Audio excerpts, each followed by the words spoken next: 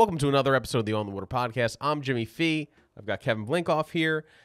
And to start off this week's podcast, we're going to talk about fishing grand slams. So if you don't know what a fishing grand slam is, I guess it's one of those kind of, well, it definitely is. It's a made-up achievement, but if you catch multiple species in a single trip, you've caught a grand slam. Specifically 4, right? A slam is always 4? It can be 3. So there's different slams. We'll start with the one that's furthest away from us. So that would be in Florida, the flat slam is a tarpon, a bonefish, and a permit. I always thought a slam is 4, because in tennis, a slam is 4. In baseball, a grand slam is 4 runs. A hat trick is 3. Well, they don't call it a flats hat trick. They call it a flat slam. But why not just add another fish species? Okay, well, I've already derailed the no, that's podcast. fine. Let me just make sure. All right, everybody, please hold while Jimmy pulls his phone out and Googles slam. This is some good dead air for the folks at home. Did I make up that whole Florida one? Tarpon, permit, bonefish, grand slam.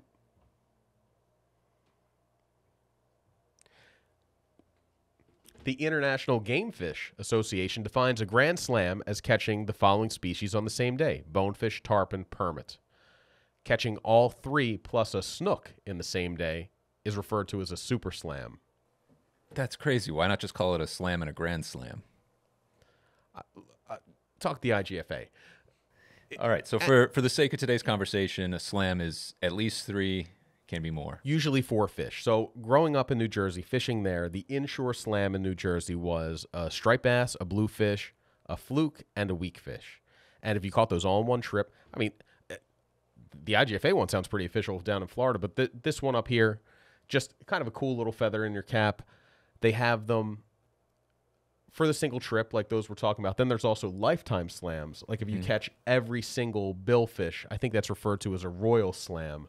Probably because you need to be royalty to afford bill fishing all over the world, practically. They have them in hunting when it comes to all the different variations of turkey you have in North America.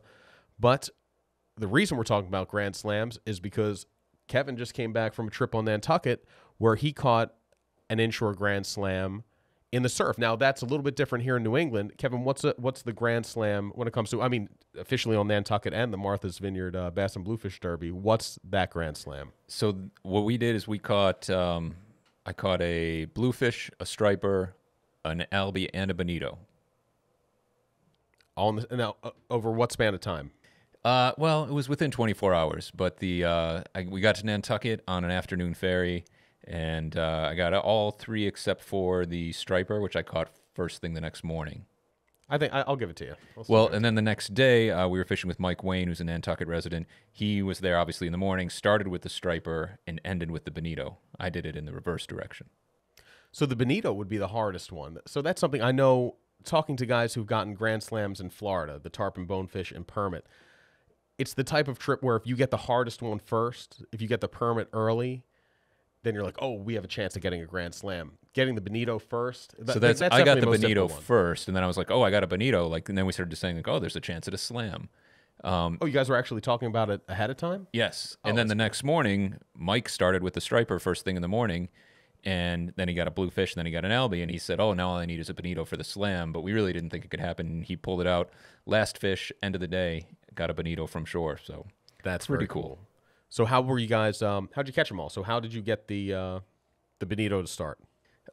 Throwing jigs from shore, so different epoxy jigs, metals, things like that. I was throwing some game on jigs and just casting from shore. The name of the game in Nantucket is make a lot of casts, hook up fish, and then try to get them past the seals. Blind casting, or are you seeing fish on top? A little of both, mostly blind casting. The fish down there, especially we would fish on the inside because wind was out of the east. So we'd fish on the inside of Great Point, and the water was very flat and calm, and you would occasionally see just the tiniest of a splash and of fish coming through. But that was mostly blind casting. Fishing on the outside, where there were some pretty big surf, pretty big waves coming in, there you would see splashes of fish feeding, and you would also see them in the face of the wave. You'd see, very cool, in the face of a wave coming in toward the beach, see 4 or 5 albies kind of surfing down the face of the wave, feeding together. That's really cool. And what kind of bait were they on? Looked like it was mostly sand eels. Okay. So you got the bonito first. It hasn't been a great bonito year. It's been a great bonito year down on Nantucket for sure. They were talking about, especially from shore, they've been doing really well. It seems like a year where the bonito moved inshore early and have kind of stuck around. A lot of times the albies will push them out, but I've been hearing a lot of people out albie fishing around the Cape and Islands that are getting bonito mixed in. So, I mean, it was, at the same time, like, for example, I caught the bonito and then we caught a bunch of albies afterward. Yesterday we caught albies and then we caught bonito in the middle of it. So Bonito kind of mixed. They're kind of a. I feel like we don't know a lot about bonito. They're the type of fish where I remember hearing more about them and guys catching them from Jersey, New York, Rhode Island, and the Cape. 15 years ago, and now it seems like it's kind of shifted where we're seeing way more albies than we used to bonito. Like bonito. Yeah, I don't know. I've looked in. We always look at the Fishes of the Gulf of Maine book, which has records dating back to the 1800s, and they talk about Atlantic bonito as having these crazy boom years sometimes, where huge numbers, of bonito were taken in commercial net fisheries in, like, as far north as Boston Harbor and Provincetown Harbor in specific years. We've seen around here in Massachusetts, there have been in recent years small baby bonito, mackerel sized. Maybe 5 or 6 years ago, like 1 or 2 when you were mackerel fishing was an interesting occurrence. And then all of a sudden, a few years ago, there were schools of them. Folks going out and throwing small spoons and stuff at the east end of the canal and All the way up to getting Maine dozens. that year. Yeah, and all the way up to Maine.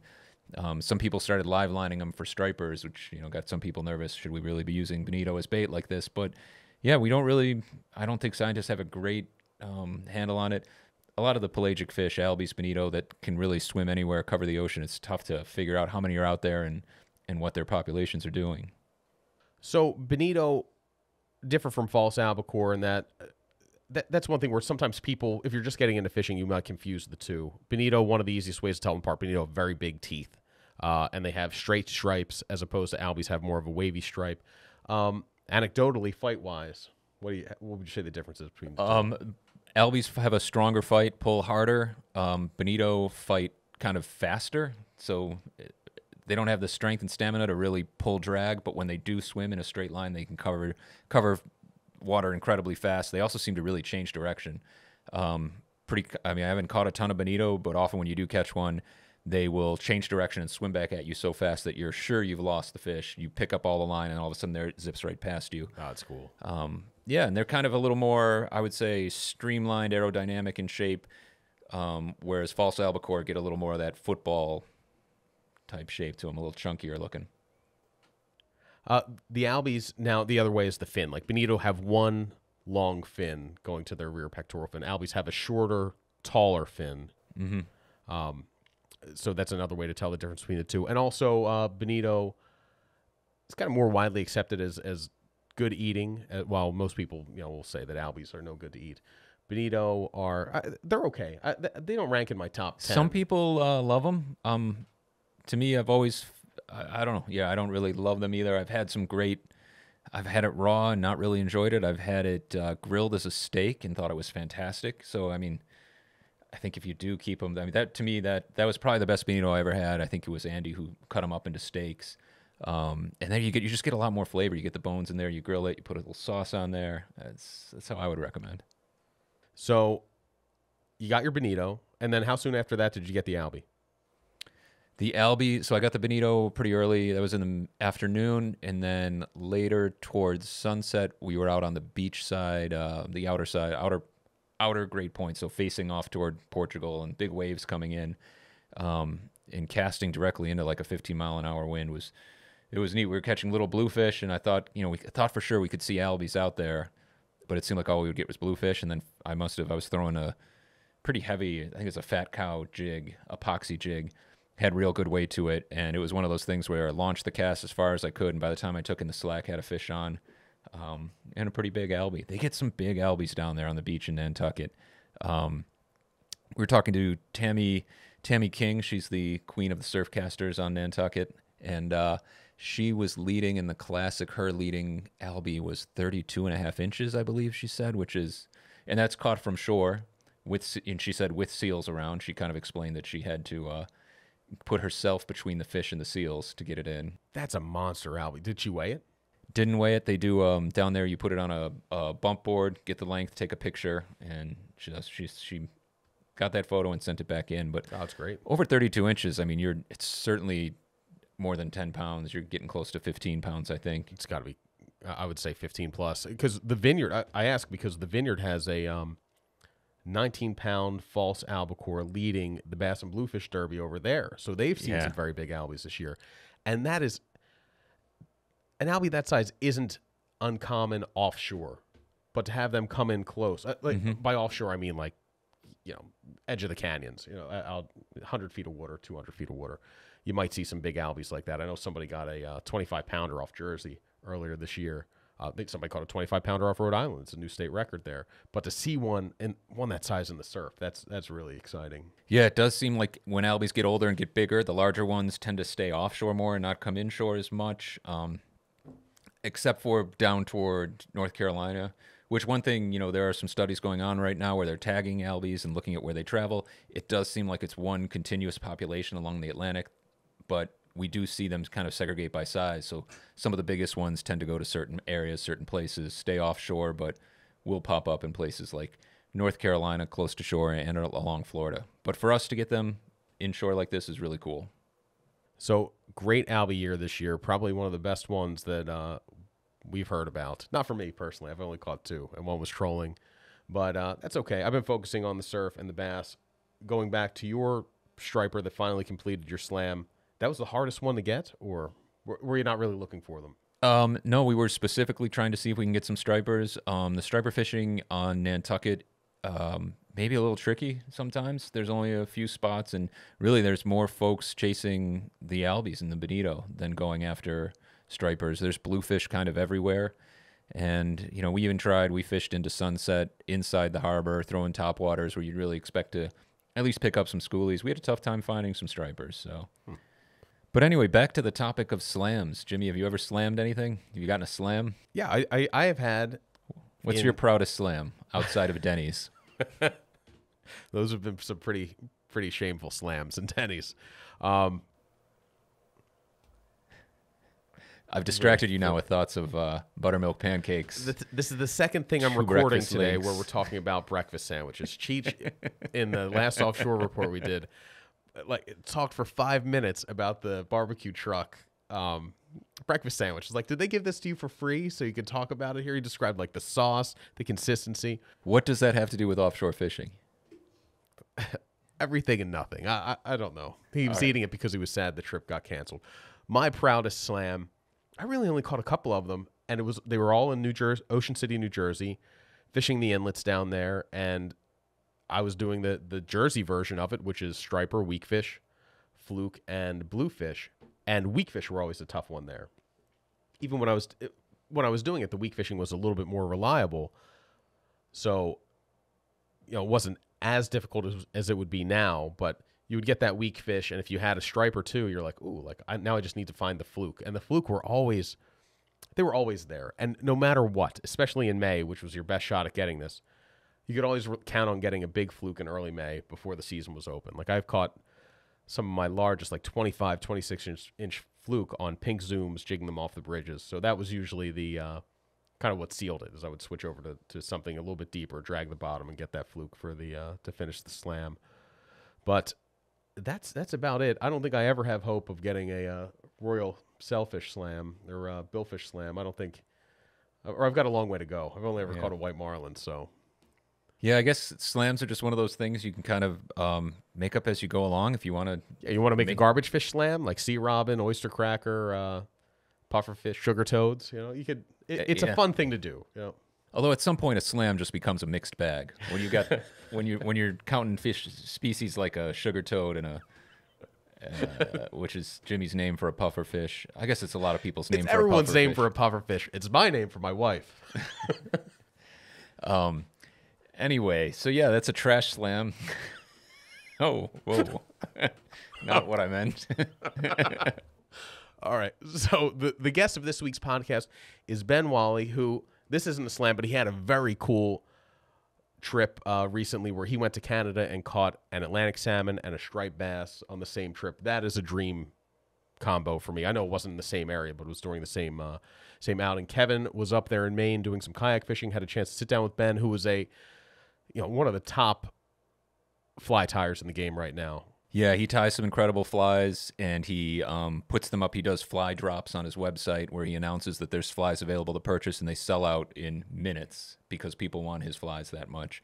And he's also a great fly fisherman. Also a guide, conservationist, and so it was a good opportunity to talk to him. He's somebody who really respects kind of the history of saltwater fly tying, relatively short history of it, and is really into kind of just keeping that passion alive, keeping it going. And it was a good conversation. I think anybody, whether you're into fly fishing and fly tying or not, you'll be into it. And if you're listening to this, I recommend watching the video because we show off some of his flies, including some really big flies that he tied, one that he tied using a skunk tail, which is fascinating. Could you smell it? Could not smell it.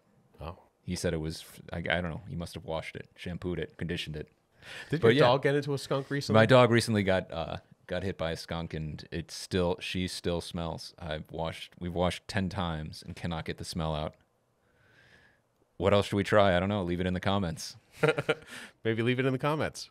Shout out to Nate P. On the Water podcast listeners, if you enjoy the podcast, you will love On the Water magazine.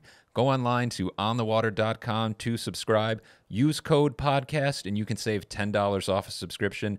That's 8 issues of On the Water magazine for only $15, delivered to your house. Includes all the best fishing of the Northeast. Go ahead and subscribe today at onthewater.com.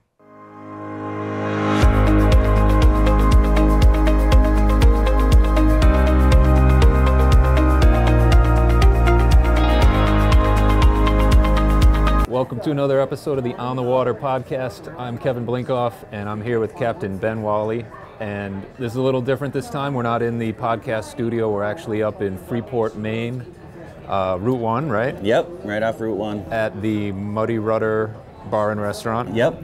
Having a couple beers. And yeah, while we were up here, we're going to do some kayak fishing. So we thought it'd be a good idea to call Ben and see if he wanted to chat and be on the podcast. So yeah, Ben, glad you could make it. Thanks for having me. I've been following you on Instagram for a while, mostly to look at the pictures of the flies you tie. But I've heard there's kind of an interesting backstory to how you became a full-time captain and a full-time guide up here in Maine. How did you end up where you are right now in life? How far do we want to go back?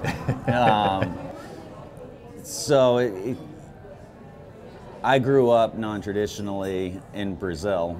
So in Florida and then in Brazil, and moved to Maine when I was 18 back in 2003 because my grandmother retired on the mid-coast. So my initial plan was to come here and to help her through a dual hip replacement, and wouldn't you know it, I decided I should probably get an education since I hadn't gone to school. Got my GED, got into college up at UMaine, and then that kind of just cascaded. Got an internship in southern Maine, and kind of fast forward, highlight reel. Worked for a big biotech company as a scientist and then an engineer for 13 years. And during the 13 years, I was able to kind of hone my craft and build what is now my business. Mm-hmm. And then right after the beginning of COVID, I stress with work kind of hit a high, and my daughter was a couple years old, and I just realized there's more to life than being stressed out, and I don't want her to remember me that way. So with a supportive wife, I ejected and started guiding full time. So I do about 120 days a season up here, flat sight fishing. Mm-hmm. And then during the off season, I do my fly tying. So it's pretty fun story, non-traditional. When did fishing enter your life? Was this while you were in Brazil? Before, so in Florida when I was really young, I caught my first fish, first memory really, Christmas Day, 3 years old. Mickey Mouse fishing rod. We went to the pier in Fort Lauderdale, and I caught a barracuda. Awesome. That's a pretty cool first fish. Yep, yeah. And I was hooked. And my dad is from New York and grew up, blue fishing, and I always heard stories. So it was neat when I finally did make it to New England to kind of see what he always talked about. And back in 2003, the striper fishery was actually phenomenal. Right. So my introduction was pretty nice. I'm like, there's some huge fish in these rivers on the mid coast here, and it hooked me. While I was in Brazil, I fished a lot. On our property, we had a big lake that had a population of pacu, which are the kind of look like piranhas, but they eat. Yeah, like a permit and piranha had a baby almost, and they eat berries. Yeah. So I started tying flies that look like berries and doing They call that. them nutcracker fish. So there's the rumor that they will bite your testicles. Yeah, exactly. Yes. Yep. And then all of the local creeks had wolffish, which traíra, I think that's what they're called. There's a couple different wolffish, but they have big teeth. They don't get huge, but fly fishing just always kind of captured me. I've always been like obsessed with nature and the outdoors since I can remember, so it was kind of fitting to really, observe. I mean, that continues to be, I think, my number one aspect or attribute to being a good guide, good fly tyer, good engineer, a good scientist, is just the power of observation and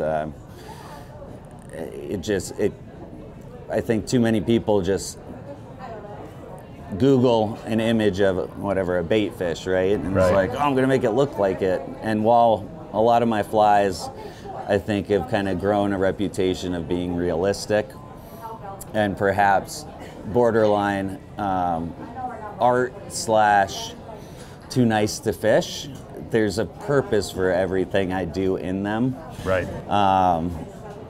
And that trial and error, kind of that iterative, Kaizen approach of continuous improvement. So my favorite thing is go fishing, see something, try a fly, notice, it wasn't keeling correctly, go back, swap hooks, and and every day you see something different. It's the scientific method in fishing. Yep. You're testing a hypothesis, seeing if it works. Yeah. The fish let you know, and then... Except there's no controls, so that's the hard part. But yes, exactly. And you mentioned kind of your philosophy on flies. I said I follow you on Instagram, and I've seen, your flies look beautiful, but there's a difference between, which is something you see a lot now, people seem to tie flies sometimes for Instagram. Because totally. You can put a beautiful looking fly up. Yep. And I'm just barely into fly tying, just getting into it, but I've found I'll tie a fly that I would be so embarrassed to put on Instagram, but it'll actually fish really well. And the fish like it.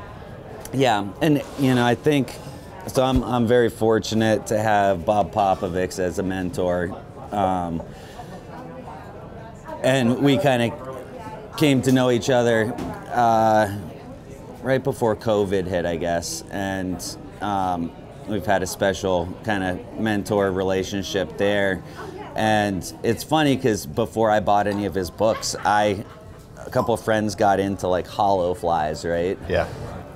As it was kind of coming onto the scene. And the big flies I always thought were, for Jersey. We don't need them in Maine because we didn't have any pogies. We had no bunker up here because they were decimated. And then they started coming back over the years. And once I started seeing that, and then the herring runs, I'm like, they have a place here. So I started, playing around with them. But it was, you're right in that, you can spend a lot of time making a fly look pretty. It can look like dog crap in person. And, unfortunately, a lot of them have never seen the water. It's like, either following a recipe or just freestyling and, you can buy a beast fly. And it's, almost every single one, you can't cast it because there's way too much material. And, I think that iterative approach and actually fishing it, seeing what works, and years and years of trial and error. But it was cool, back to my point, when Bob and I finally met, I had arrived at a lot of the same conclusions that he had over his crazy career. Yeah. and we think very much alike, so it was neat to finally read his books, and I'm like, holy cow, I got there too. Made me feel kind of, like, all right, I'm on the right track. The way you describe your philosophy of flies is a lot like what I've heard Bob talk about. And for anyone, I'll try and give a quick history. Bob Popovics is kind of would you say it's the godfather of saltwater fly tying, or? He's one of them, yeah. One of them. Jersey boy, kind of born and raised. And he really looked at fly tying. One thing he said, he looked at mimicking the bait fish, but it wasn't so much just the appearance as much as the action. Yep. And the other influence he had was, well, a couple of them. One of them was sort of introducing new materials to fly tying, getting into adding silicone, and which then now, I mean, a lot of guys use resin, and it all sort of... Which at the time was blasphemy to purists, He was ostracized during those early years, and, that he was tying lures. But the really cool thing that I hope I stay on track with is, at the end of the day, he didn't care. Like, truthfully, he was doing it for his fishery, for his purposes, and it's neat that it's been accepted so broadly now. Right. But it took years upon years. Like the beast fly really just recently became mainstream, and now it's everywhere. Right. But he's had that, and he doesn't fly tie much at all anymore. But he's satisfied. He's never tied flies for waters that he doesn't fish. So, like, he's never tied flies for Florida because it's not his fishery. He doesn't know how the fish or the bait behave. Right. Even though a lot of his, will work anywhere. But I thought that was cool. Like, he created from the surf candy for smaller stuff to the hollow to bulkhead to, like, just spanning the gamut. He knocked off and is happy where he landed on all of those, and so he's done, and now it's time to pass on the torch, and it's cool to see a bunch of guys, and Instagram really does a I like it and I don't like it. I think the positive thing that I cherish is access worldwide to incredible tires. Yes. And that's it. And inspiration. I mean, that's what I started my account for on Instagram way back when, was I'm inspired by so many people posting, in Europe, and I got tying and better, and I'm like, well, if I can do the same for others, that's the goal I want to have.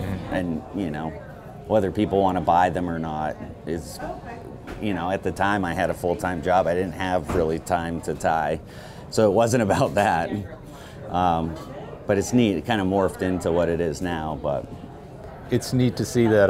One of Bob Popovic's sort of signature moves that he developed, or styles of tying, was to take bucktail, a natural material, and reverse tie it. So I guess I'm trying to describe this for people who don't fly tie it, but if you can pull some flies out, that'll help. Yeah. And so normally you'd think of a bucktail hair, tying it pointing backwards along the hook, because that's sort of the shape of a bait fish. And he came up with the reverse tie, which is a way of tying bucktail backwards, doubling it back, and by that way you can create it flares. More. Yeah. So it flares. Now you've got bulk and size, or the illusion of size, but with no a lot mass. less material. Yeah, so this is one of the beast flies, and this one's interesting because it's not bucktail. Oh, really? Skunk. But skunk actually behaves crazy similar, and the fibers tend to be so long. Really long. Yeah, and this one doesn't smell.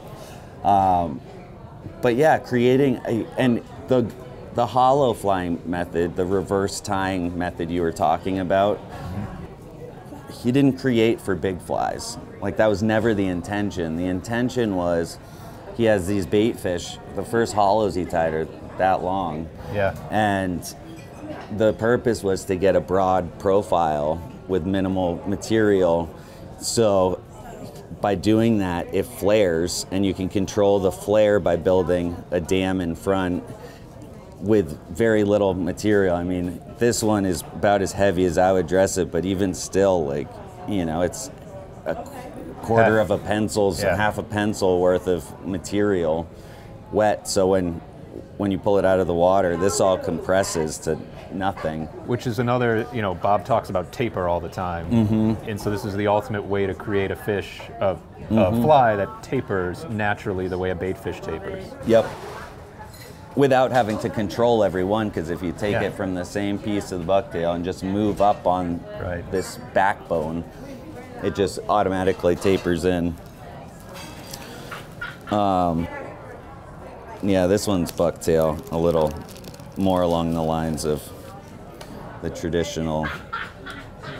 Like that one's an 8 weight. You can cast that all day. It's amazing.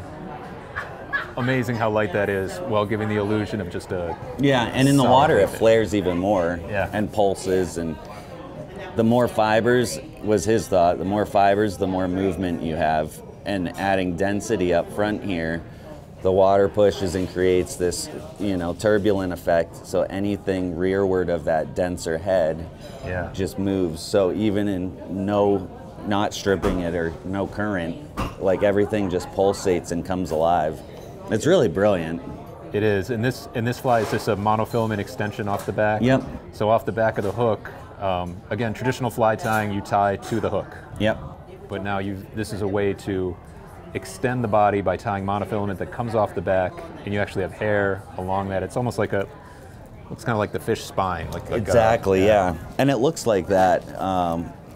And I'm trying to see if I brought the other method are to use, here, these metal shanks Yeah. that several companies have come out with, where they just interlock these metal and you tie to those. And it's actually easier if you're starting to tie on these, but you get like more of a snake-like motion. Right.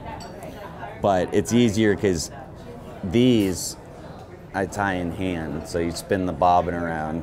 Takes a little more practice. These sections, each one of those half-inch sections, have like one tie-in on them, one reverse tie-in, and you just kind of link them all together to make a bigger profile. That's awesome.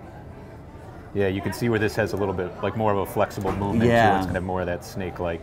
And I like fishing these personally, on the North Shore, for instance, where you're fishing rips and trying to get down. The metal definitely helps it sink quicker than just the mono. So in that instance, the action though, this one is more snake-like almost than, this is more bait fish-like, I think. Like the rear moves, the head is stationary. More of like a tail flick. Yeah. Right. I end up fishing the mono. I like the mono ones personally better. I've gravitated to those more over time. But the Game Changer shanks, which they're called, because Blaine Chocolate came up with his Game Changer fly using these spines. So it's cool. Different methods and new stuff that comes out that allows us to push it further. It's cool to see a lot of the innovation that started with Bob Popovic's get passed down, and I see you as one of his disciples. Gunnar Brahmer is another fly tyer in the Midwest that I follow on Instagram and watch his videos. It does a great job of it. There's some guys Andre in South Africa, guys in Europe, Paul Monahan, Rupert Harvey. And it's neat because, I view it as my responsibility. And I think the others as well view it as our responsibility to protect and carry on his legacy. Our fly fishing industry is so small, and if we don't keep the history straight, there's nothing stopping it from being erased. Sure, there's books and stuff, but it's so easy, and you see it all the time on social media. Someone changes. They put a feather here and suddenly they rename it and it's theirs, and it's weird because I personally feel like fishing in general, everything's been done, especially like fly tying, everything's been done. It's more building upon, what has been done and finding new methods, materials, and efficiencies. How can you make it easier, quicker, stronger, more durable? But, you know, there's only so many things you can do, and rarely are there new, like, game-changing platforms, like the Game Changer, for instance, that come along that, like, really innovate, like, revolutionize it. Because I feel like you go back to Lefty's Deceiver, like, there's probably, if you go to the store down here, 10 others in a box that are Lefty's Deceivers, but tied with one different material or something, with 10 different names. So I try to be careful on that. There's no guidelines, I don't think, you know, but. And you tie a lot of flies in the wintertime and sell them commercially. Do you sell direct, or? Yeah, so one of the ways that making this a full-time job by guiding, our season goes from mid-May to mid-October, so that leaves a big chunk of not being able to guide or bring income in. So the fly tying end of things has been really cool. I did custom orders for years on Instagram, and I just love fly tying too much. I was always 10 months backed up, always. And the stress of, like, knowing I have, you know, a dozen of these with olive over yellow, or it takes away from the fun for me.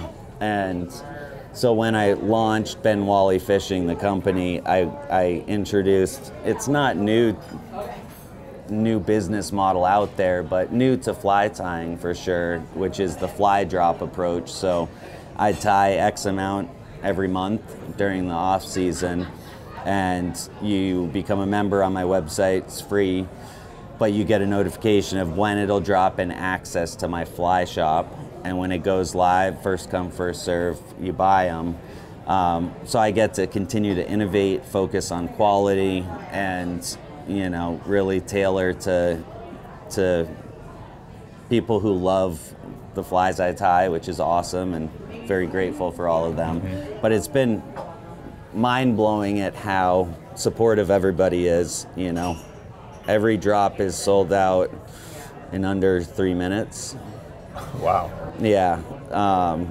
It was 5 the first one, and then it's dropped. The last couple were 1.5 minutes sold out. So it's crazy, and I know the plug world is very similar. Right. But I'm grateful for these people, and, you know, I get asked a lot, or are they hype? You know, like beast flies, are they hype? And I try to set the record straight on that front at shows and, you know, with people on social media. It's like, as with any lure or fly, they're niche.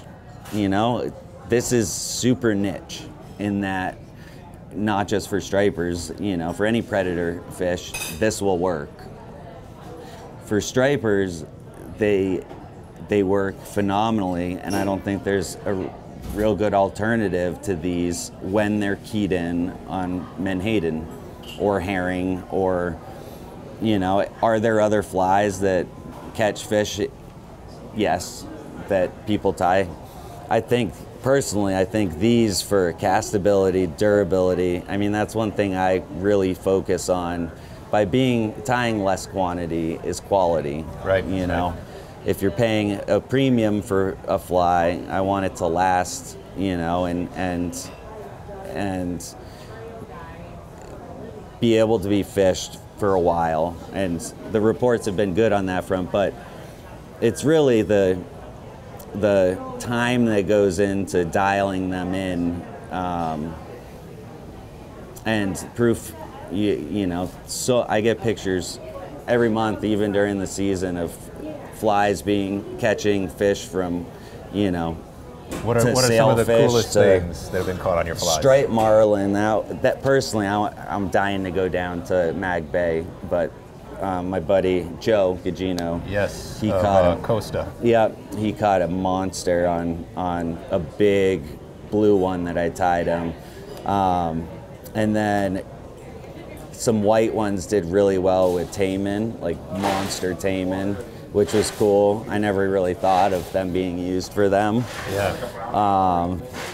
And then, what are some other cool ones?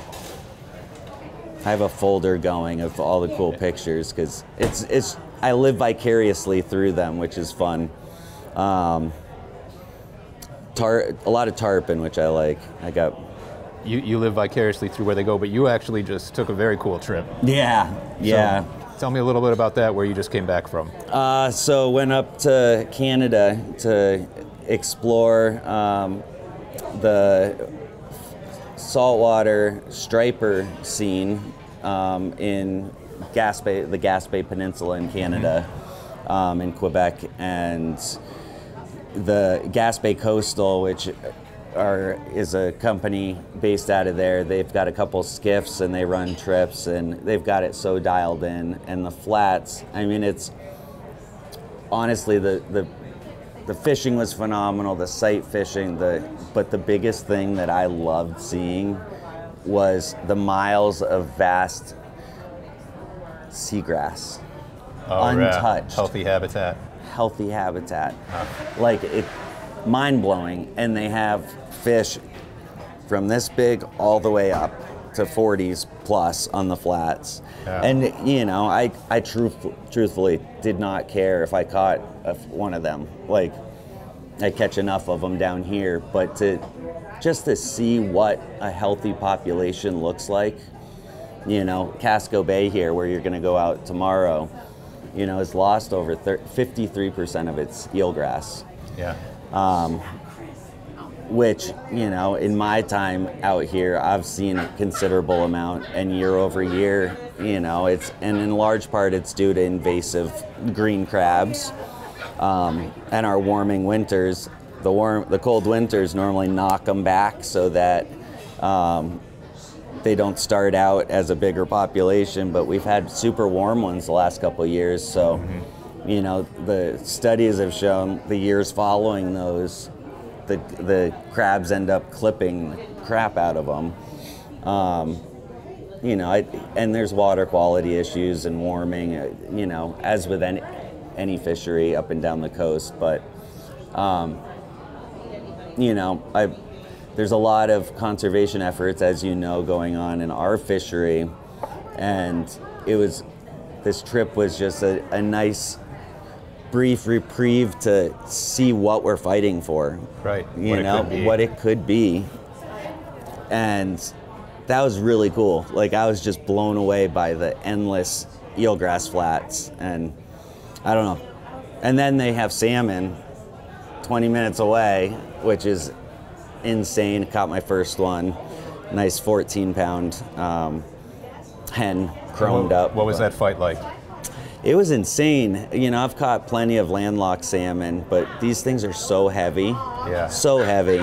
And it was especially cool because I had 8 of my good friends on the shore. They got to watch it hit and watch the fight and celebrate, which, how often do you have that many buddies, like, on a river watching it all play out? But so strong. Like, I was shocked with just how heavy it was. And then, you know, the jumps are insane. But yeah, the bulldogging kind of, that just shocked me. I wasn't anticipating just the sheer weight. I also caught it on a custom micro spay rod that I built. It's a custom Bob Miser blank that I built. It's a 10-foot 2.4 weight, which sounds rather light for Atlantic salmon, but it takes heavier lines too. It's kind of a weird spay thing, but it was cool to catch it on that. I don't know, the whole experience, I'm still processing everything as I just got back like 2 days ago. But very cool, very cool. Anybody that goes up there, definitely check them out, and it's a cool fishery. Yeah. Very cool fishery. So now you're back in Maine. Yep. Back at the grind. And we're heading out tomorrow on Casco Bay to do some kayak fishing. I've never fished Casco Bay before. Yep. But obviously you've been fishing for quite a few years. Tell me a little bit about what this fishery's typically like, and then what it's been like so far this season. Yeah. So Casco Bay is very unique, I think. There's no other place really in Maine like it in that they have the calendar islands, meaning there's an island for each day of the year. Like it's so sheltered, and it's its own little ecosystem. Like I don't have to look at swell unless I'm going out front to fish the front of the islands. And there's off of each one of the islands, there's either grass flats or mud flats or sand flats, and it's just this sandbars and channels, and so it presents a lot of great opportunities for shallow water sight fishing. Yeah. But then going off of kayaks, you know, there's a ton of great water off the fronts of the islands, getting more into, you know, the probably terrain you're more accustomed to. And historically, you know, this season's been great in that we've seen a lot of fish. The one concerning thing for me is, you know, we haven't had a great span of sizes, you know, and there's been a lot of action with the emergency action to protect the 2015 year class. And the first month of the season, we saw those. They were in thick, and that was all I saw. I didn't see any of the small ones early on, and then they disappeared, and I haven't really seen that year class much. And I know Point South have, but we got inundated with heavy amounts of rain this season, which mixed things up. So fish I've found, especially on the southern part of Casco Bay, have been holding in different areas that historically, for me, they've been on flats, more gradual flats, and this year they tend to be abutting drop-offs, so still on flats, but there's always a deeper channel. You know, why that is exactly, I'm not entirely sure. I have to believe salinity and the fact that most of these channels are a source of ocean water coming and going. And as you'll see, our 10-foot tides are, you know, move some water and really change what you're fishing on a, you know, hourly basis for sure, if not smaller than that. So I think having those channels has kept the salinity more stable, and then they skirt up, feed, and go back. But it's just been different, and like I was mentioning earlier, we're the northernmost fringe of the migration. So I've noticed over the years, with the population not doing great, that it really seems dependent on where the bait ends up on the initial migration, and they move around somewhat, but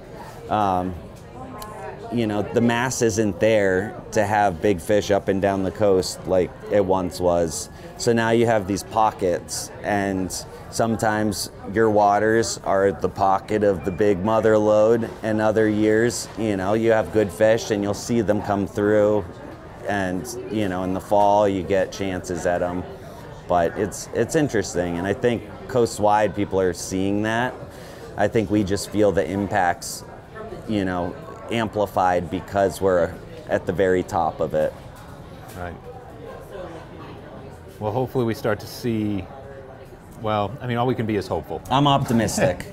I'm an optimistic person, so I'm going to keep being optimistic. You know,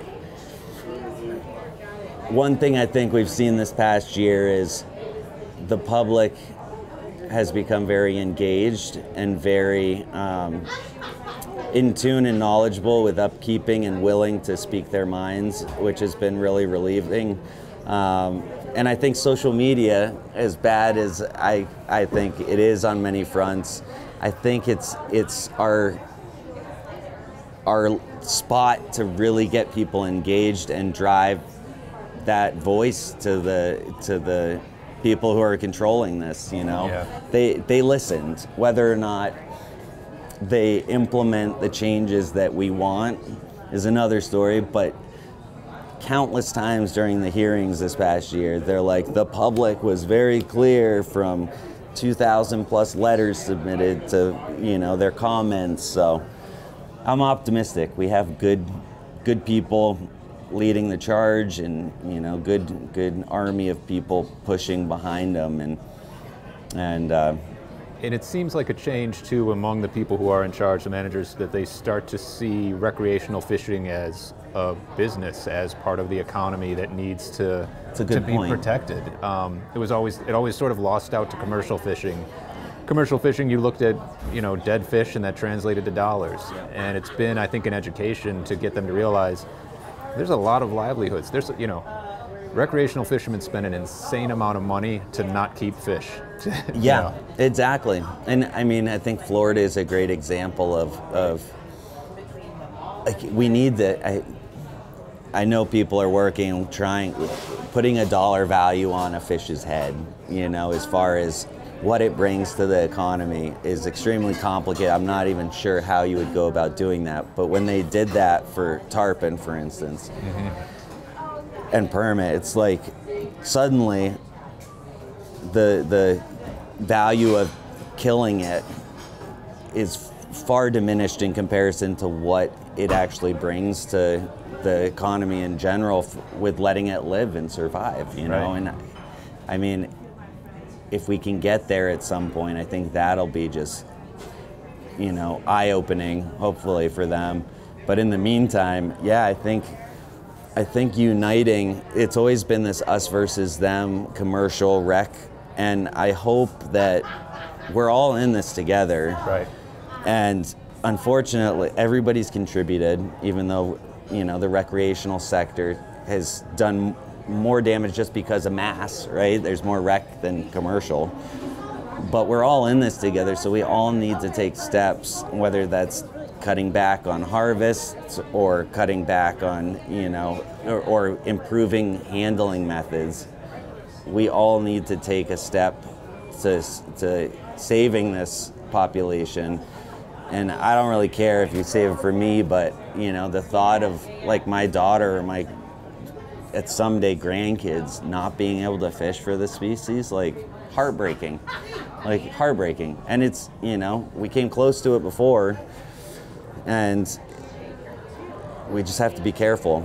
And again, optimistic, and I think we're headed in the right direction, but we need to unite and not bicker back and forth during meetings, and because that's where the people leading the charge, making the decisions, are conflicted. They're commercial saying the community is being destroyed fully, and then the rec's like, no, we're good, and it's it's complicated. There's no easy fix to it, but so I feel optimistic. I feel like we have a good engaged. The ASGA has been, in my opinion, a great kind of voice and for the public, and similar to what I mentioned to you, how Peter Fallon is instrumental in kind of distilling out the valuable information and getting it to the masses the last couple of years. The ASGA is doing the exact same thing, from different posts on social media to events going up and down the coast, and I'm proud to associate with them, and I think the more people that are willing to just make their voices heard, whether or not your livelihood comes from it, matters. They are listening despite often it not seeming as so. I think this past year has shown that to be true. Absolutely. But yeah. Well, let's we're on the right track. Let's end it on that note of optimism. Yes. Hopefully that you're gonna crush it tomorrow too. I hope so. You're gonna have fun regardless. I'm excited to see some good numbers of fish out there. Yeah. Even if it doesn't have the size distribution we would like. And I'm excited to see some new habitat and what these 10-foot tides, how they affect the fishing. This is kind of new to me. So. And it's very different from all those aspects, especially coming up from the Cape. Yeah. I'm excited to hear what you think of it. I just love sharing it with people. It's infectious to see people's see all that Casco Bay has to offer. And there's probably tailing stripers right outside right now, which has me antsy. Awesome. Thank you, Ben. Really Yes. appreciate you coming out and talking with us. Absolute pleasure. And, Thank you. Next time you're down on the Cape, we'll definitely get you out fishing down there as well. Love that. Always game. Thank you. Awesome, man. Thank you. I really do appreciate it.